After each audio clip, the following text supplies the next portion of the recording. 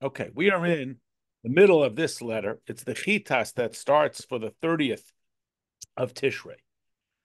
And again, a reminder that this letter is predicated on how we can deal with the person who is disrupting me during my davening. The previous two letters spoke so much about what a special time it is that I can daven and be in this alignment with Hashem. And now I got some person who is deliberately attempting to disturb my opportunity for this closeness with Hashem. So we spent most of last week's lesson speaking about the divine power of speech and how it manifests and expresses and communicates the very depth and essence of the speaker to the listener. And now we're going to sort of replug that back into this very human ordeal of the person who's speaking and disturbing my relationship with Hashem. V'hine, nefesh ha'adam, the Yedua Lakol, Shiklua Miyutzvidis. The nefesh of a person is, as is known to all, which we'll talk about that, is a composite of 10 individual spheres. So again, hopefully these words are familiar to you. The idea of a sphera, like the English word of a sphere, a circle. So you got infinite, I don't know what that is, but spheres, they're little handles, little portals of entry, little discussable points within the infinite. And there are 10 that we identify, but they're not rigid like 10 numbers. They have fluidity to them. They interface with one another, especially in Kedusha. A surefire sign of something being of Kedusha is its willingness to cooperate with other spheres, each of them interplaying, in contrast to Klippa, where it's my way or the highway, where it's 10 separate lanes, silo effect. The difference between sand, where the grains are separate, and soil, where the grains work together and share their nutrients with the plant that shares its nutrients with the animal and the person and Hashem and so on. So the Tanya is now, again, turning to another characteristic that is really emphasized in Hasidus. And again, it's not that anybody disagrees with it, it's that Hasidus puts the extra emphasis on it. And it's summarized really in the first chapter of Pirkei Avos that says, and it's not the discussion that is primary, but the deed, or as we often summarize it, Hamaisa hua ikar, the deed is the essential. So again, this is an oversimplification. There is one position in Torah that says that the deed is like busy work. And if really we were so disciplined and so sanctified, we could live only in the world of Torah study. But we're not so good at it. And we take breaks. So if we're going to take a break to go for a walk or eat a meal, we should also take a break to shake the lulav. But essentially, that perspective suggests that the mitzvah actions are a disruption to my Torah study. And that could be supported by the statement in the Mishnah that Talmud Torah, the study of Torah, is the equal of them all. Then there's the other side of it, that the ultimate illustration or an effectuation of God's plan is in Maisa B'Poel, actual deed, when we change the world. So again, this has always been a little bit of a tug of war. Do we see our human activities, like eating and sleeping and so on, as weaknesses to be overcome? And wouldn't it be better if we could just not have to do all that stuff? Okay, once you have to do it, so there's a godly way of doing it. We eat kosher food, we make a bracha, etc. But innately, it's just a big nuisance. Or do we see, on the contrary, that this is the ultimate purpose for which Hashem created the world, that we should illustrate the holiness that God resides in my eating, drinking, sleeping, living, and so forth, in a manner that is, in a certain sense, more profoundly demonstrative of God's infinity than even my davening and so forth, because that God is in my overtly godly behaviors, is a little less revolutionary, a little less of a chiddush, of an innovation. That God is in the food and drink, now I've really demonstrated something meaningful and not intuitive. You know, that my mother thinks I'm wonderful. It's a beautiful thing, but that a total stranger does, this is a more profound illustration. Yes. Didn't you? I feel like I was taught that that the people who didn't want to do those like daily mundane things and elevate them by eating and drinking and having children and having mortgages and making families went and they were so intensely spiritual and they prayed and they wanted to go to God, they didn't come back. Like the sons of uh, like Nadab and Abihu and the rabbi who wasn't it, isn't it the teaching? Like, hasn't that question sort of been answered? Kind We of. would say so, but others would say, wouldn't it be nice if we could? But bummer that we can't. We're not allowed to. But is that our aspiration, or is that considered, a weakness? Now, within the realms of weaknesses, it's not such a bad weakness. It's better than the weakness for laziness and so on. But one perspective would say, right, we can't do that, but we'd like to. And, one day we'll get to. Gotcha. In the meantime, we can't. Or do we say that is an impulse, but it's not the ultimate purpose? It's not even an aspiration. So the Alter Rebbe continues, and he says that we are comprised of the 10 spheres, 3 of the intellect, Chabad, and 7 of the character. And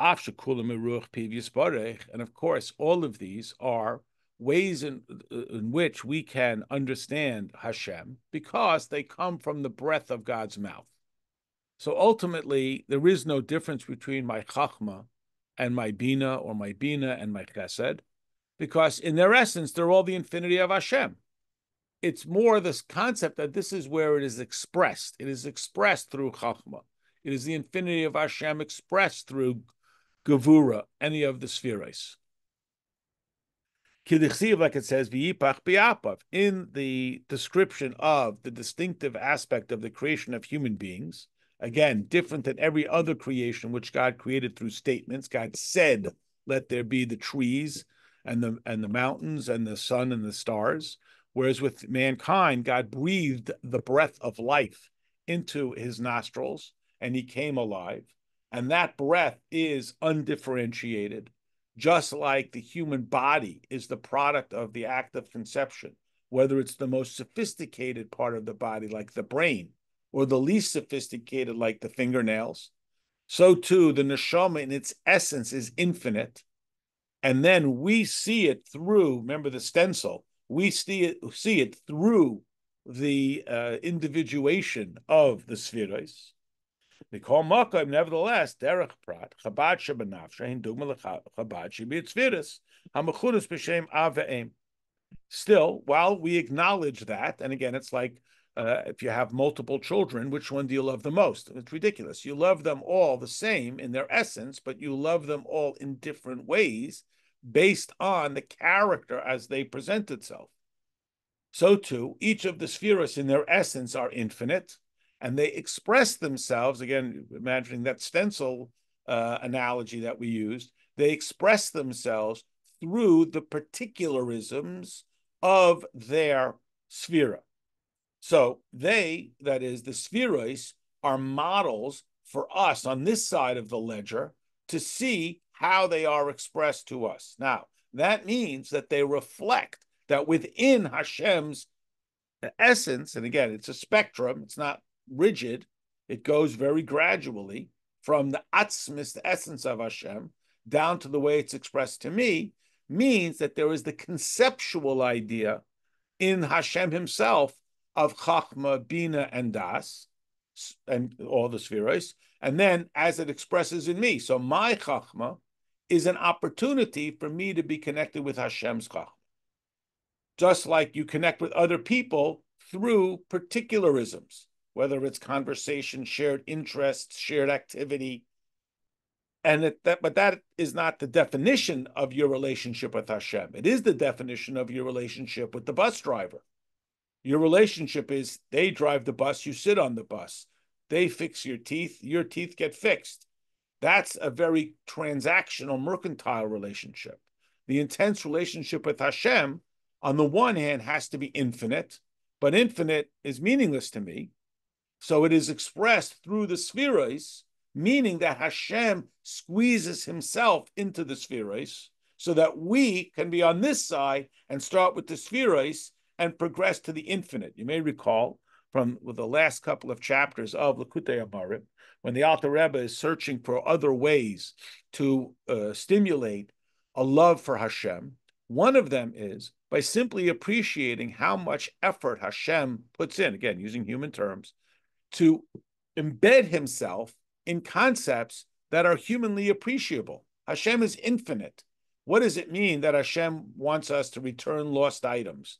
That Hashem wants us to not murder? That requires, again, using human terms, effort for Hashem to overcome his infinity. And it's not rigid, it's a spectrum.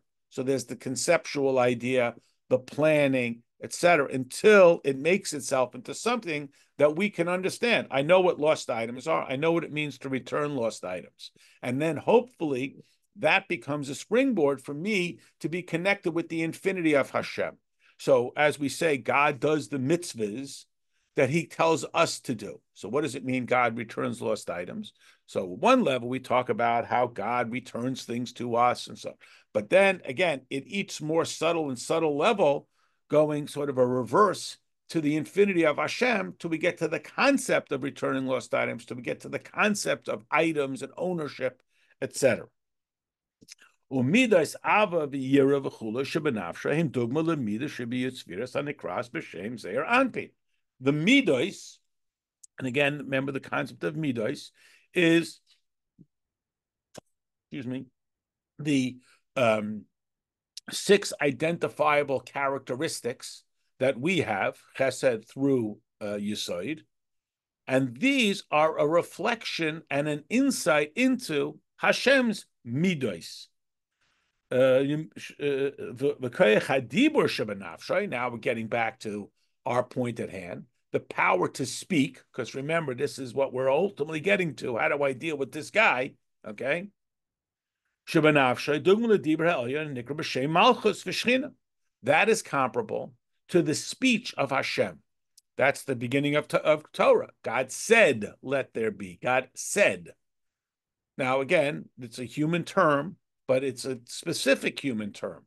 That means there is conceptual ideas about speech that can be traced all the way back to the infinity of Hashem. And again, my term spectrum, there is the conceptual idea as it starts to express itself.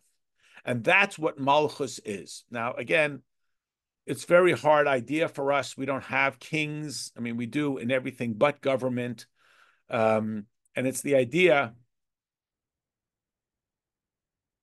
that the king is truly an exalted person who is devoted to the people. So how can the people hope to have any relationship with the king? It's only through the king's speech, the expression that comes from the king. And that's what Shekhinah is.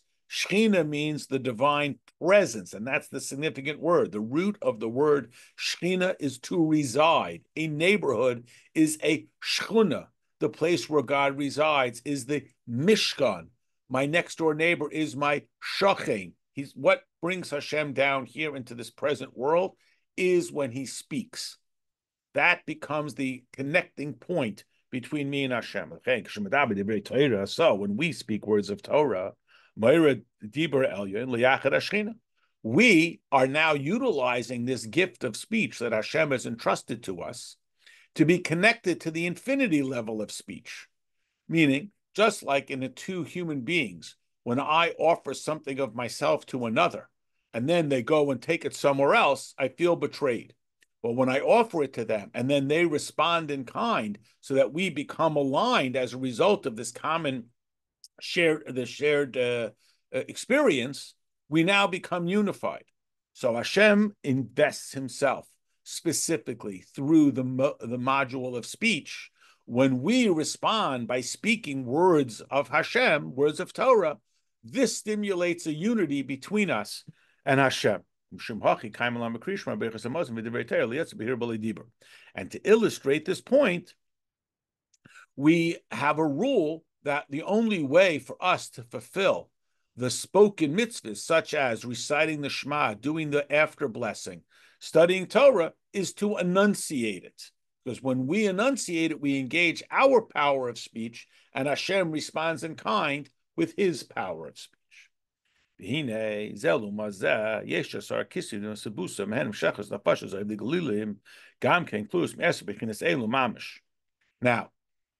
unfortunately, our enemy has the same agenda. And if you recall from way back in the beginning of Tanya, the Alter Rebbe quotes King Solomon, who says, Zelu umazeh, one opposite the other, and that the two, it's like a chess game. Both sides have the same pieces, and the pieces move with the same power and authority. And therefore, there are 10 spheros in the negative, in the antagonistic, oppositional. And their mission is to conquer the 10 spheros. They want to dominate my every thought, speech, and action. They want to dominate all of my chesed, all of my gevura. Because remember, the spheros are tools. The spheros are neither good nor bad.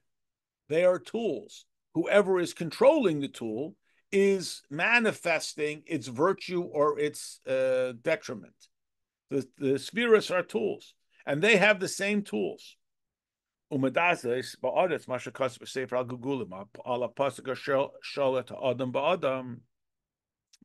we have a statement that man dominates man. What does that mean? So down here in this physical world, it's win or lose. It's zero-sum game. And internally, within ourselves, it's the same thing. At every moment, my chesed is either being directed towards godliness or it's being directed towards selfishness. My intellect is either being directed towards godliness or it's directed towards selfishness. Now, selfishness doesn't mean it's evil. As I heard it summarized, the difference between the animal soul and the godly soul is the animal soul says, is this good for me? And the godly soul says, is this good? Is this good? Or is it good for me? Is this a good thing for me, or is this simply good? Now, this quote from the Sefer HaGagulim, which is a Kabbalistic writing, is in conjunction with a statement in Koheles. Koheles is written by Shlomo HaMelech, and it's sort of like the end of his life when he's doing this reflection. And he says, I saw all this, and I applied my heart to all the work that is done under the sun, a time that a man ruled over another man for his own harm. So Shlomo HaMelech is reflecting, and this is a common phrase that you find throughout the book of Koheles, about under the sun. Under the sun. Where one person battles another. Because under the sun, that means in creation, of course, what would be on top of the sun? There wouldn't be such a concept. Under the sun means within this human world, I win, you lose. Zero-sum game. There has to be this combativeness. Above the sun, meaning outside of this physical world, in the essence of Hashem, there can be cooperation. And as we spoke about on Shabbos, the world does not value kindness. Yeah, it pays homage to it, and this sort of dress up where you help old ladies across the street and everybody thinks you're wonderful. But ultimately, we think nice guys finish last, and being kind just means that you're being taken advantage of, and we smile sweetly at it, but we dismiss him as not significant. We want the guy who's going to kill, kill, kill. That's what we want. Well, Torah doesn't see it that way. This is what the Arizal explains, that it's in this world, there's an opportunity where there's a dominion of klipa, which remember is the shell that smothers the kedusha. But when things are gullus, when things are in geula, instead of might makes right, we make the argument that light makes right. And this is the distinctive quality that only the godly soul has. The quality that only the godly soul has is Mesiras Nefesh, is a total surrender of self-interest. There is no such thing as Mesiras Nefesh of Klipa. Even if the guy says, give me liberty or give me death, it's still about me. You could make the argument here or there, but even when the fireman runs into the burning building, as he says, I'm doing my job. It's my responsibility. Maybe sometime, again, even in Kedusha, it's rare that we touch it. But that's the infinite that has no counter in the Klipa world. Soid galus hashchina b'teicha klipas. That's what it means, that the shchina is trapped in klipa. Lachiyesim lashlitim is managos during galus. But it's not to his benefit. This idea, I mean, the world is sort of learning this. You think about this even within communities and so, and the idea that I got to win and you got to lose and I have to put you out of business. We're starting to realize that that's not working. I mean, people who don't play nice wind up out of business. And people who are cooperative in their businesses, everybody winds up thriving. The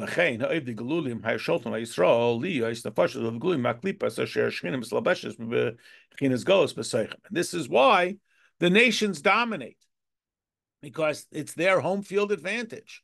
They're able to squash the godly. In the story of Hanukkah, we describe the miracle that God delivered the mighty into the hands of the weak, the many into the hands of the few, the wicked into the hands of the righteous. So the question is asked, we understand why it's a miracle for the few to defeat the many and the weak to defeat the mighty. But why is it miraculous that the righteous defeat the wicked? Why is that a miracle? And our answer is because the wicked always have an advantage in wartime because they don't care. So they have an advantage in wartime because they don't have any rules. And the righteous are at a tremendous disadvantage because they have an ethical obligation to conduct themselves appropriately, as we're seeing. So in Gullus, Klippa has got dominance. So we shouldn't be surprised that people sin. We should be incredibly impressed that people do mitzvahs.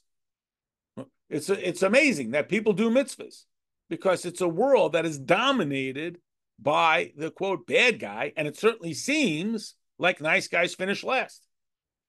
Even though this would require tremendous explanation, and really this is the idea as why is it that the world is dominated by the bad guys? Okay,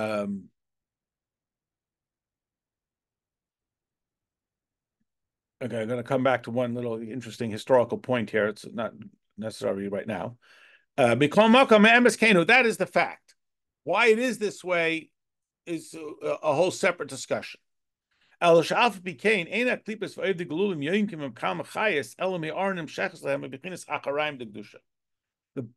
ultimate essence of it is, and again, we're seeing this in real time in such a profound way. The only way for Klippa to thrive is for it to suckle off the holiness of Kedusha. I mean, again, not to be too distracted, that's what's going on. They're all portraying themselves as virtuous. They're quoting this United Nations, meaning nobody comes out and says, we're evil and we're going to kill you. They stop doing that. They say, we're the righteous. What do you mean? We're the victims here. We're the good guys. To the world point that's got the world so spun upside down, it can't tell who's the good guys from the bad guys. So why does that exist? It exists, as we know, the Kedusha commander showed the basa kasve. Hashem allows it like the person who throws it over his shoulder. It's not his direct desire, but this is what gives us the opportunity for genuine free choice free of any persuasion, and it's mamish what we're living through now. So we got the whole world turned upside down, so we can't even tell who the good guys are anymore. If you and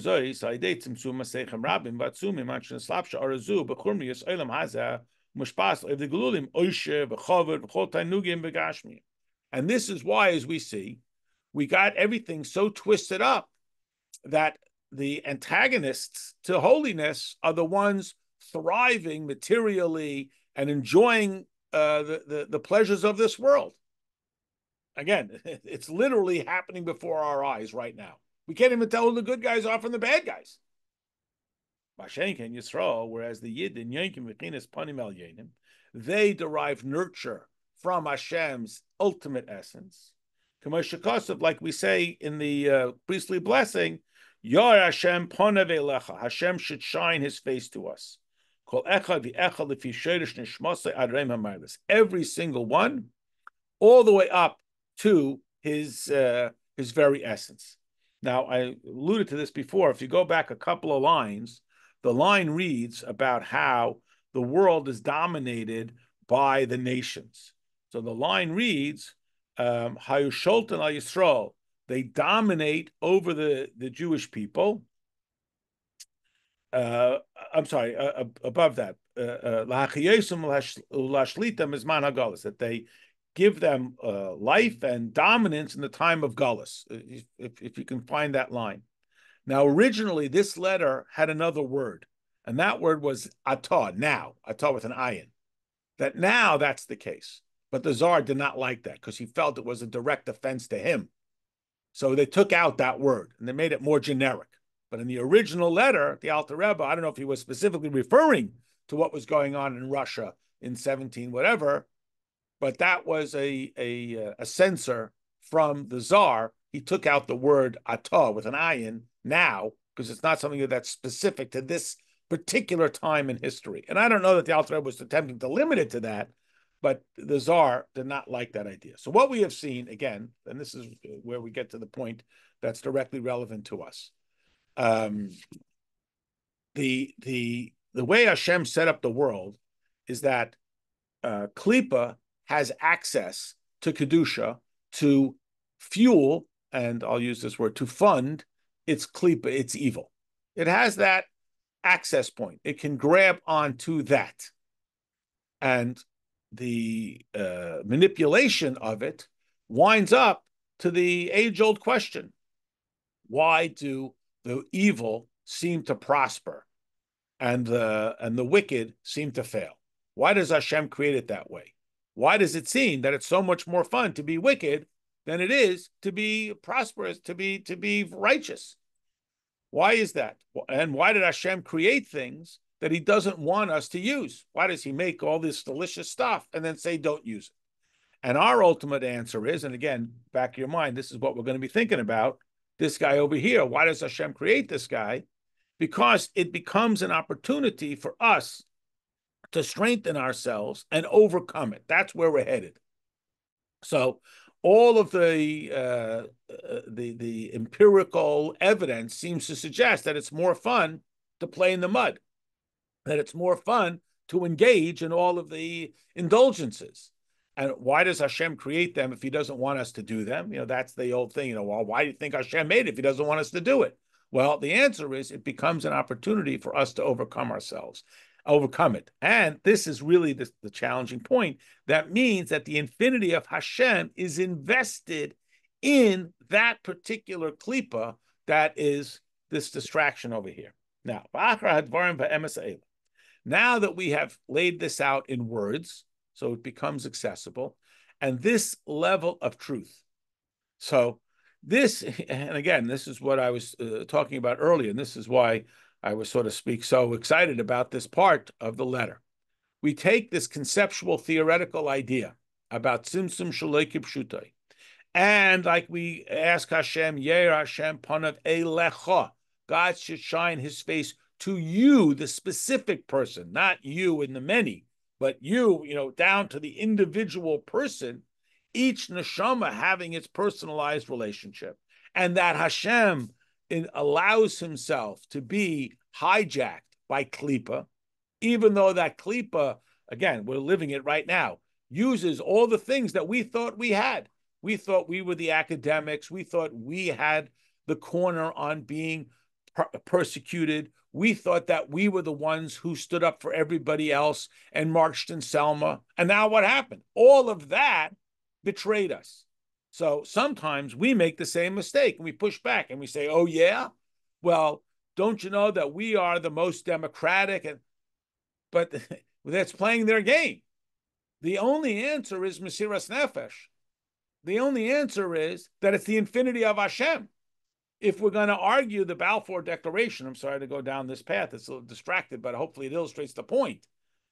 Then they're going to argue, well, this, we're going to argue democracy, they're going to argue this. Our only answer is this belongs to Hashem and he gave it to us. That's it. There's no counter to that. But if you're going to start with, why are we not into debates? Because then you're conceding it's debatable. Once I concede it's debatable, even if I win, I lose. Because I've conceded that it's worth debating. That's the Mesiras Nefesh point. So what should we do? See the Kedusha in this. And when we expose that, it goes away. Because when we think this has its own identity, we're doomed.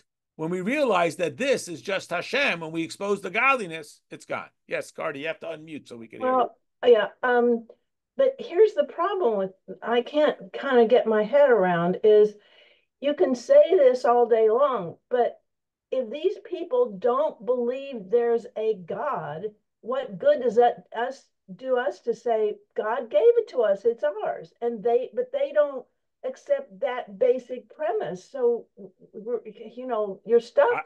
I would say a few things. I don't want to become overly consumed with this. It's worth discussing for sure, but we want to stick to the letter. Two things. First of all, we have to believe it. If we believe it, the question isn't whether they believe it. The question is whether we believe it. The question is, again, whether those people who were entrusted with the safety of Eretz Yisrael are going to start saying, we have women's rights and Arabs and the Knesset. All true, and all virtuous things. But then you're in the Midos level, and you have Chesed, they have Chesed. You have Brura, they have Brura. We're persecuted, no, we're, anti-Semitism, Islamophobia. We're persecuted, no, we're persecuted. We march in Selma, Queers for Palestine. Now you're in the quibbling. Right. That's A. B, everybody, I say everybody, understands that when you say the chosen land, no one thinks it's Canada. Nothing against Canada. Right. Everyone knows where the chosen land is. Everyone knows what the Holy Land is. The whole world knows what the Holy Land. No one thinks it's somewhere else. We believe it. We don't. We have to believe it.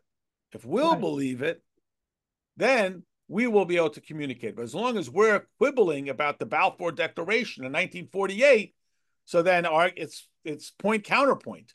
The uncounterable point is the essence of the infinity of Hashem, and that means even this guy is the essence of the infinity of Hashem. He doesn't even have a choice of what he's doing. He's there for me to overcome it. When I can take that infinity and manifest it into something like that, I am immune to it. But as long as I'm constantly trying to negotiate with him, I'm just fueling it. Like every kid in the schoolyard. Well, as long as you respond to the bully keeps going. You don't respond, you rise above it, you negate him, right? What's the most disarming thing? Love me, hate me, but don't be indifferent to me. Indifference to it rises above it. That's the Mesiras Nefesh level. Okay, thank you. So that's this point. After these words and this truth, when we have this truth so rooted in our identity that it's like a reflex. Again, we talked about on Shabbos, Pinchas, he doesn't have to think about it. It's automatic. It's so instinctual. It's so ingrained in our identity. And again, I don't know anything about the military, but this, it's so trained that they don't have to think about it. It's immediate. It's automatic. Then this goes away. So now we respond to how do we overcome anger. So again, this is what is so exciting to me about this letter.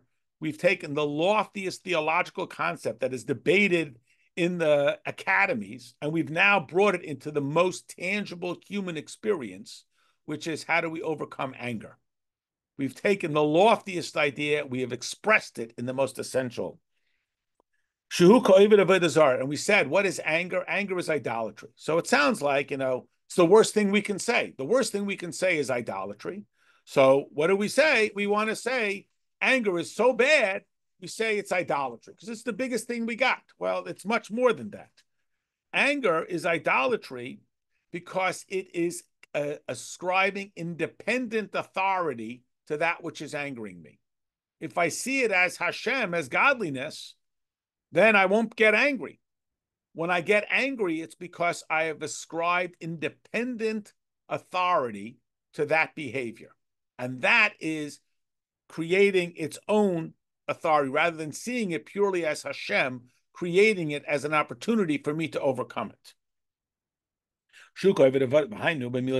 That's in worldly matters. Everything is in God's hands. Everything is in God's hands. This too shall pass. Anger is a tool. It can be used properly.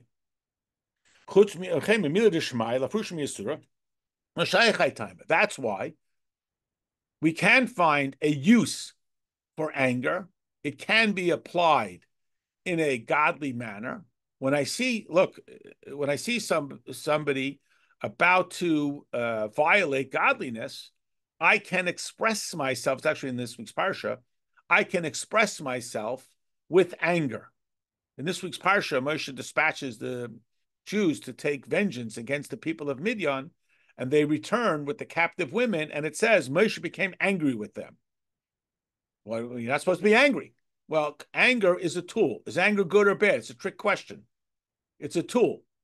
If it's used to stop people from sinning, it's valuable. Like yelling. If I'm yelling at the kid so he doesn't walk in the street, it's a valuable tool. Because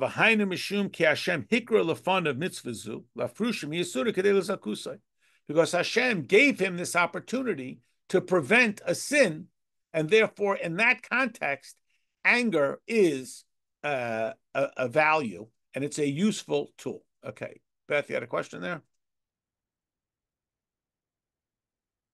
I do. So I was in shul yesterday, and someone was talking behind me, and so there I was trying to daven, and there you were in my head, and then they were in my head, and I'm like, oh, look at this opportunity. It worked, right? Hashem gave you that opportunity. But I have to say, it didn't feel very prayerfulish. All it felt like was I was thinking of a lot of things. It almost, I'm like, oh, it's a process. It's a process. Again, gotcha. What do they say?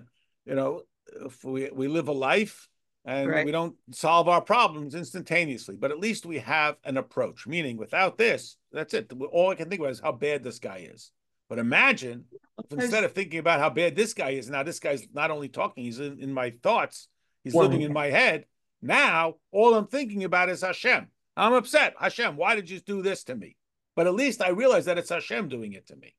That's that highest level. Now, the most extreme illustration of this is the concept we have on Purim. People are familiar with the rule. It doesn't say this in the Tanya here, but I think it helps with this idea. It says that on Purim, one is obligated to become so intoxicated that they cannot distinguish between blessed is Mordechai and cursed is Haman, or bitter is Haman. So commonly, this was always understood as sort of a half lighthearted way that you should be so celebratory. But the Chassidus takes this very, very seriously, extraordinarily here. Why is this an aspiration that I shouldn't be able to tell the difference between Mordechai and Haman? Is not our entire mission in this world to distinguish between the good and the bad? We say we begin the week with Havdalah, Lahavdil ben Kodesh L'chol, to separate between. Why would we make it an aspiration to say that there's no difference between Mordechai and Haman? And of all days, on Purim. On Purim, we're celebrating the downfall of Haman and the rise of Mordechai. And so Chassidus explains, very difficult thing to absorb, and that's why you have to be drunk. You can't figure this out. It's not rational. Haman is just as much an agent of Hashem as Mordechai. Now, there's no way, that makes no sense. Right, that's why you have to be drunk. You have to rise above Seichel.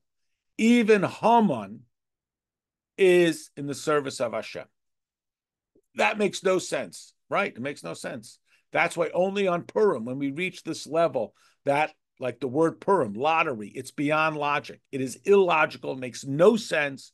How could you even suggest such a thing? You can't, except on Purim, except when you're drunk. You get drunk, and again, drunk doesn't mean it comes out of liquor. It means you rise to such a level, like a drunk person who's not operating logically, and say, you know what? Haman serves Hashem just like Mordechai serves Hashem. I don't understand it. It makes no sense to me. Now imagine if we can see this guy is serving Hashem or whatever nuisance comes my way, God forbid, that we can see this all as an opportunity to rise above. Wow. Think not only that it's true, it's also a lot less high blood pressure, a lot less frustration, a lot less inner turmoil. So now, and again, here's where I get animated. So we've taken the loftiest concept that all of Chassidus is built on, Tzimtzum Shaloi Kipshutai, and we've brought it down into the most mundane concepts and practices of this, and every nuisance that may or may not, God forbid, come my way, to be able to see the infinity of Hashem in all of those circumstances. And again, it's not something that, oh, right now we turned it on, I told you, just like you don't learn to drive after one driving lesson or knit after one knitting lesson, but at least you have a path to follow. However, This idea of getting angry, which we have now illustrated from this week's parsha, that anger is a useful tool through which you can prevent. I mean, God forbid, a kid's about to walk in the street. We don't say, "Excuse me." We scream at that kid. We scream with such intensity that he gets so scared he starts crying. But that's better than putting his hand on the stove. So this seems to suggest that anger is good. I should scream at this guy. I should turn around and scream at him because this is where you have to assess the situation. That value is only when I have the capacity to stop him from his misbehavior. But what if I don't have that ability to stop him?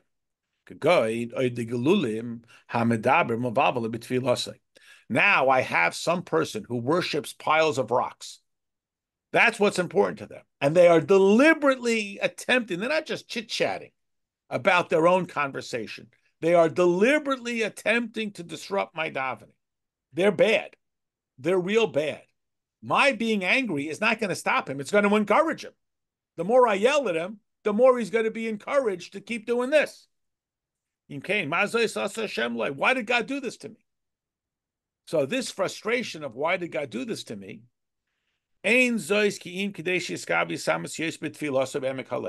The only answer could be, it's not for me to stop him because I can't stop him. It's for me to become more resolute. There's some famous guy said they tried to bury us and they found out we were seeds. The more we become oppressed, the more we respond with that intensity. This becomes my opportunity to overcome it. The kavana gedola, greater kavana kolkach actually yishma debura ha'ivdigluim, till I get to the point that I don't even hear it, because once I engage, I have lost, because I have validated his existence. And again, not just like we tell every kid, it's true that the bully just wants your attention and so on. Again, here the Alter Rebbe has added this theology to it. If I think that this guy has independent authority, that Haman has independent authority, then I am validating his pile, the Galulim that they worship, instead of seeing that he comes from Hashem. If I can see the infinite godliness, then this guy doesn't exist. Then Haman is just like Mordecai. I negate Haman's Hamanness by seeing the infinity of Hashem contained within him. If I can do that, I negate his existence. Not only that, he'll stop doing it, and they're just trying to get you to respond. All the things that every parent teaches their child about not responding to bullies and so on, which is all true. But now we have a theological understanding of what's going on, because he worships the value and the stature of self, the thing, and we need to expose the no thing. And by exposing the no thing, we eliminate the thing. If we validate the thing, then that is avodas gilulim, the worship of piles of rocks. Because where do all things wind up? With BlackBerry and Palm Pilot, they wind up with the Kodak camera. They wind up in the garbage. Yes.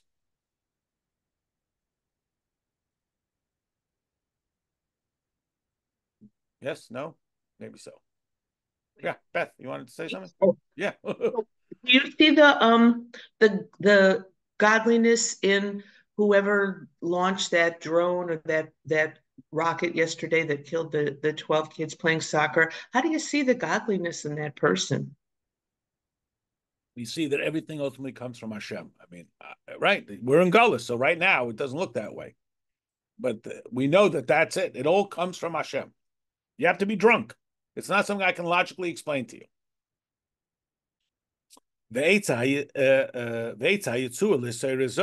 So how do I do this? So, okay, now the guy's talking, and I say, I'm not going to listen to him. I'm not going to get annoyed at him.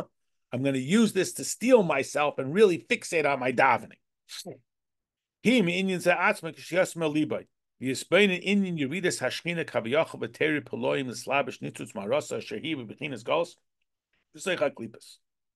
I start to think, like the guy pulls up next to you on the road and he's got that music banging.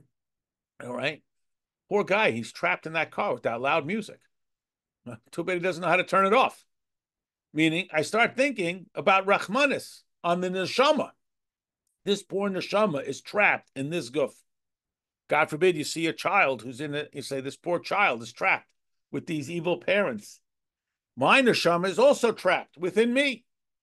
There is a somewhat similar strategy that I start thinking about where can I find some characteristic of this within myself?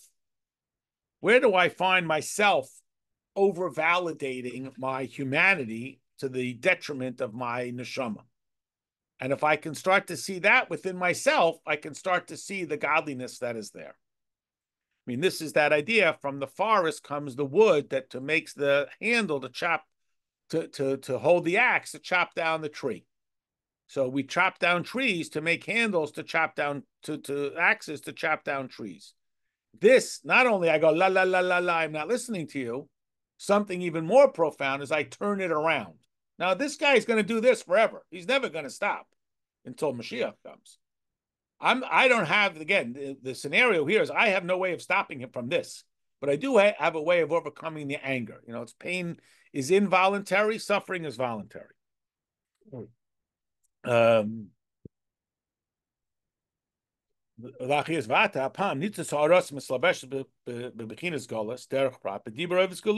what's happening? This poor neshama is trapped in this body, and it's utilizing it to be talking and so on.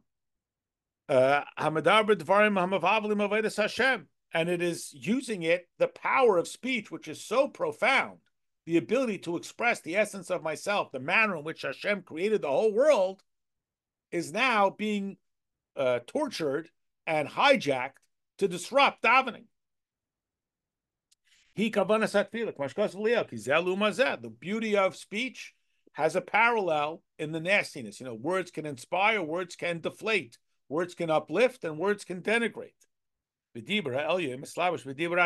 God uses the power of speech to create the world, and he entrusts that power of speech to us as well. This goes back to that quote from Koheles, that under the sun, man dominates man. It's a competitive, I win, you lose kind of world, and it's to everybody's detriment. Because now what happens? This guy, this talking guy, makes me daven that much better. To such a point that I become so fixated that I don't even hear this guy anymore. Now, the Alter Rebbe is now going to return to an analysis, because this whole letter began, those weeks ago, based on a statement that is recorded in the Tzavos Rivash, which is a book compiled by students of the Baal Shem Tov. The Baal Shem Tov did not write any books. Remember, Tanya is the first written book of Hasidus. These were students who recorded the Baal Shem Tov's works. Now, they're not just making it up, but it could be somewhat imperfect. So the Alter Rebbe says that the Malakid, the collector of these writings, writes the word, and we're going to see the specific word which the Alter Rebbe is going to talk about, is because he didn't properly capture the message of the Baal Shem Tov. He didn't capture the words precisely. Why? Because the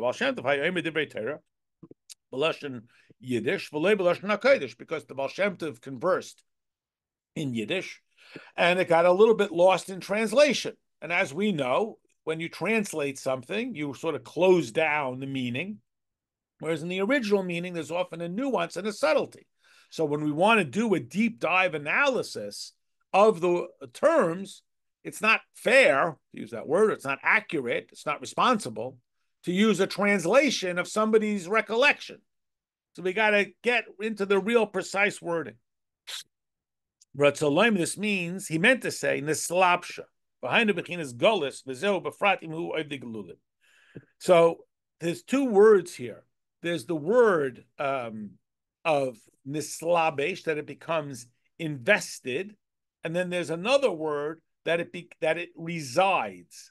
Now, this is not only a sort of gotcha for the grammar and the punctuation and the wording, and it's based on a conceptual distinction as to the presence of Hashem, again, Simsum Shaloi Kipshutai, in this physical world, as the Alter Rebbe now elaborates. Sha'az hu bechinas golus beyoser. That at that when that happens, when the godly soul that is invested in this yapper is now being further abused by having it used to distract me and annoy me during my davening, in that environment, in that circumstance, in that scenario, the godliness is being further and further buried. And you might challenge and say, well, you're saying the Shekhinah, God is in Gullus. Well, it's not all. It's this guy. It's this guy. His God is in Gullus, his Shekhinah. But we find this just like Avraham Avinu. We'll see here. The Eshkan Shafilu Malach Nivra Nikra B'Shem Hashem, B'Parshat Vayera, L'Fia Ramban, from Shekas V'Tikra Shem Hashem, Hadevrei Le'Chuluk, Haigan Netuva.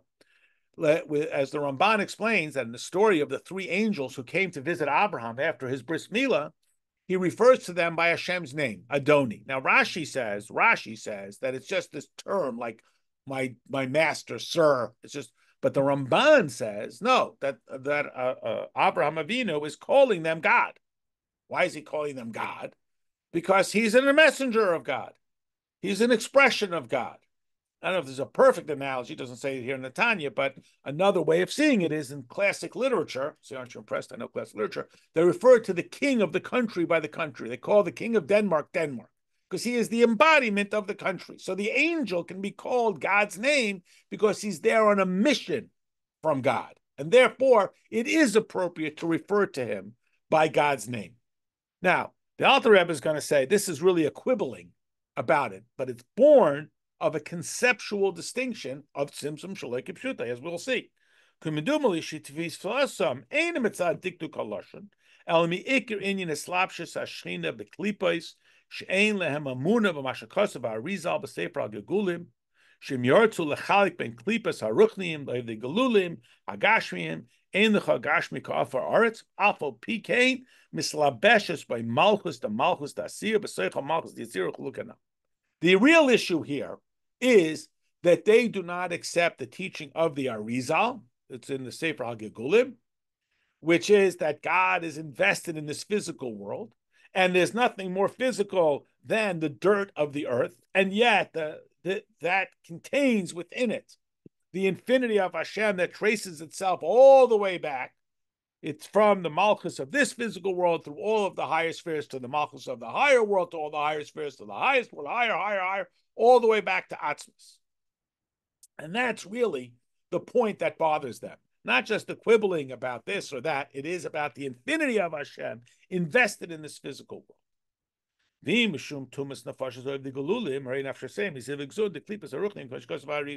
And if you'll argue, how could these idol worshippers, whose souls are the process of total tumah, how could they contain within them the infinity of Hashem? So the Arizal writes that they are the product of the union of Zun, of the Midos and Malchus. Nimsha Ruchni and Makatumasam. That their origin is, in fact, Ruchnius. Who is Slapshazu? On the Alter Rebbe says, look, you don't understand this, you don't get it, whatever it is, it doesn't matter. This is in the Arizal. You don't like what I think, I'm basing it on Shulchan Aruch. You don't like me, go yell at him. Meaning, if I can find you a basis for it, then your argument is not with the Baal Shem Tov, your argument is with the Arizal. So this is a common Torah style. You don't like what I said, but I can show you, oh, okay, what does it say then? Oh, it says it in Rashi. Okay. Oh, it says it in the Rambam. Okay. Even if I disagree, but it's based on a legitimate source material. Look what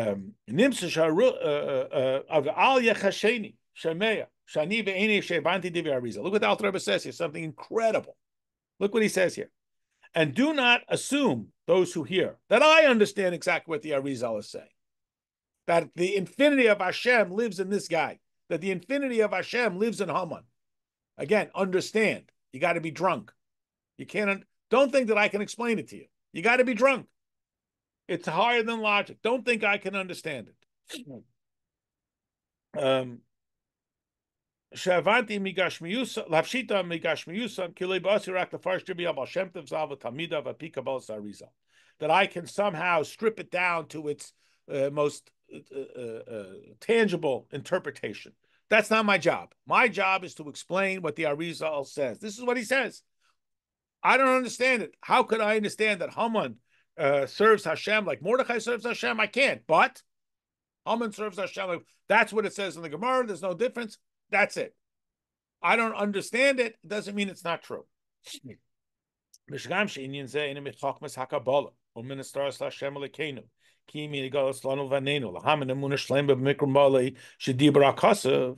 And again, this idea, it's not from the Kabbalah and from the hidden things from Hashem.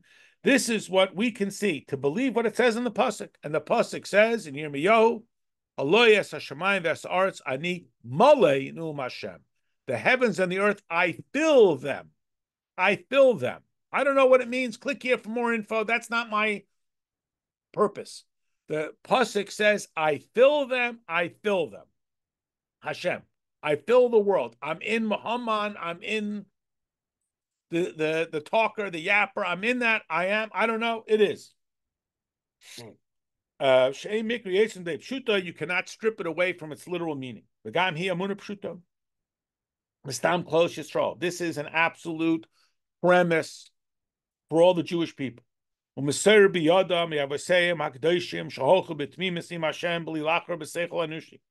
we follow along with this. Every Jew understands it.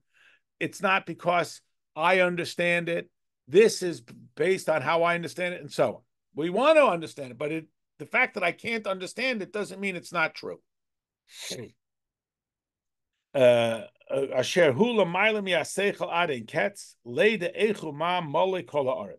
This is the idea that we know that it is, even if I don't know what it is, that Hashem fills all the world. That's the fact. What that means, I don't know. I don't have any way to do it. I don't know. It just simply is that way. This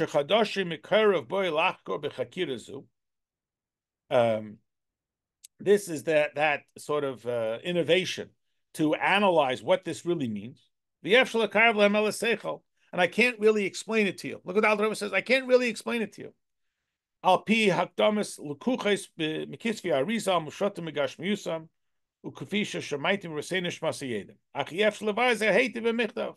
This is what it says straight up. This is that idea that he makes it known to us, that Hashem is even in idolatry. It's shocking. It doesn't make any sense. How could it possibly be? I don't know. It's not something I can explain to you in words.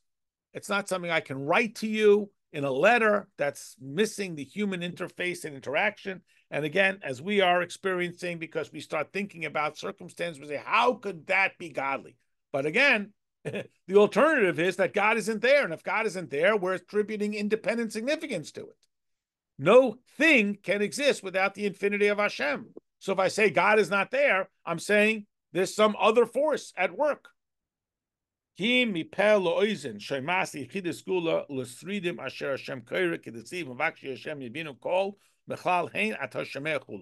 can only be done face to face, mouth to ear, like those who seek Hashem. So I can't just, will you email me that this is a whole transformation to incorporate, or at least be able to tolerate this idea, if not understand it. Hine atem isem perish maimer echad misfarim hayidum ledugma v'lois ki gam kol ha'maimorim hatmuim yesh lem perish b'ir heitiv liyadich. So here again, you see one example with something that seems shocking, but it's got ultimately a way that we can understand it, a way that we can comprehend it, even though it seems impossible. Please do not ask me or expect that I can just explain this to you. Would you email me this? It's not going to work. It's a very heavy, and it's not possible to explain something so subtle in words. Rakim tirtzu, if you want, send me some designated representatives of your community. And I'll talk with them face to face, interact back and forth. hatifi will be together with our mouth. May it be that the words of my mouth are desirous, which you may recognize as part of the davening.